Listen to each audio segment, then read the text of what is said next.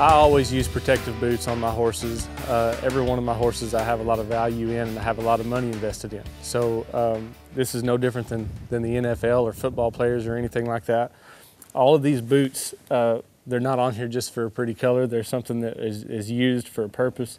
These are the bell boots that most of you guys probably know about, but the bell boot is there to protect the foot, protect the ball of the foot. These horses get going really fast in all kinds of conditions, hard arenas, soft arenas, and it just protects them from overreaching.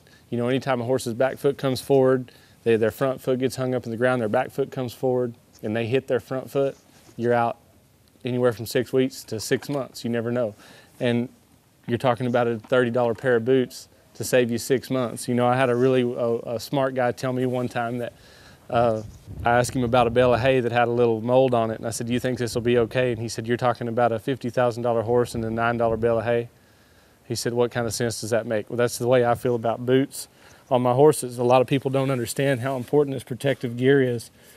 These front splint boots here are used as all support. The whole thing is used to support. You wrap this underneath here and it supports all the tendons and everything.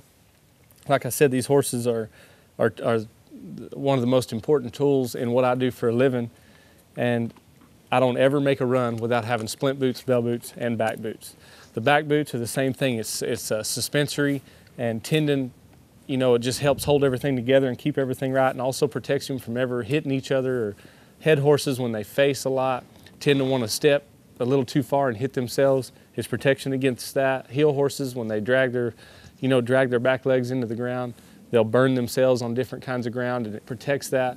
Like everybody, when I started, didn't have the knowledge of using these things, and can't tell you how many times that I had injuries to my horses because I didn't know that I needed to have this kind of protective gear. If you have any value or concern with your horse, there's nothing more important than starting with safety, keeping their legs safe, and keeping them going a lot longer.